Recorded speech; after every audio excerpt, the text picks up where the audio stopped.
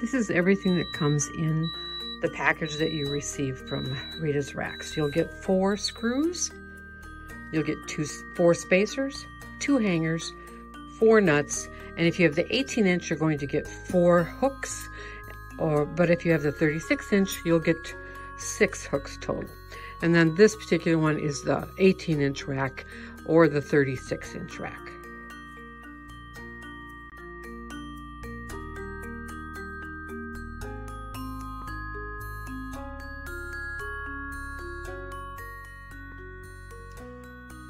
So now we're going to assemble the rack. Now here I have an 18-inch rack. So to tell which is the back of the rack, the back of the rack is the one that's got a sticker on it. Now sometimes you will find some dark marks on the back of the rack. It's because it's laser cut and they burn that. So once in a while there's a burn in the back. It makes no difference. It's like the underside of a table. You're really not going to pay any attention. The only thing you're going to pay attention to, of course, is the front when you hang it on the wall. So to hang it, I've put the spacer with the hanger and the screw together already. And I just pop that in the hole in the top. The top is the narrowest part of the rack.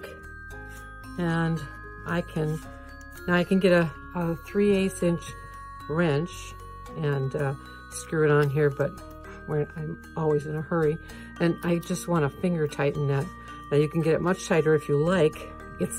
But once you get it on, it's not going to move. It's just going to hang on the wall. So that's all it takes. We're going to put the other hanger on the other side.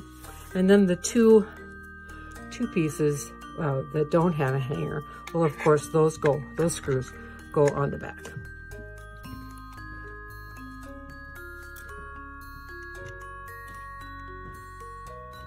And then I'll just continue on and put the other 2. All right, to hang the racks, we need some really simple tools. The level, which is really important. I need a hammer. I need a pencil to mark it. And then I need 2 nails.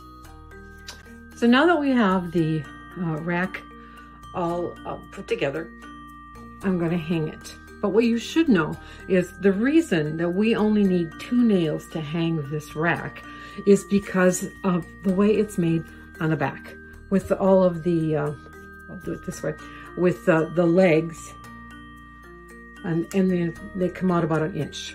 And it's all based on physics. So that means when I hang this and I put my hooks on it, all the weights transfer back to the wall. And that's why it's not gonna wreck the wall, or that you don't need to use anything special but 2 nails.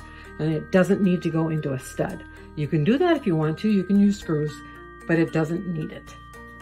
So I have my holes in. Now I'm going to take my 2 nails and I'm just going to tap them into where I had marked. And here.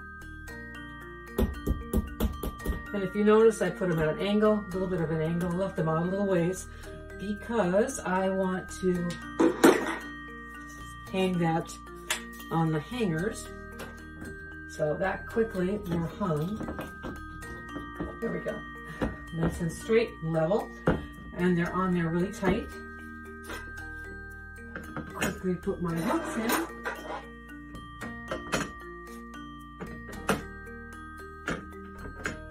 And I can start hanging up all my rulers where I want them to go. We'll put that one over here.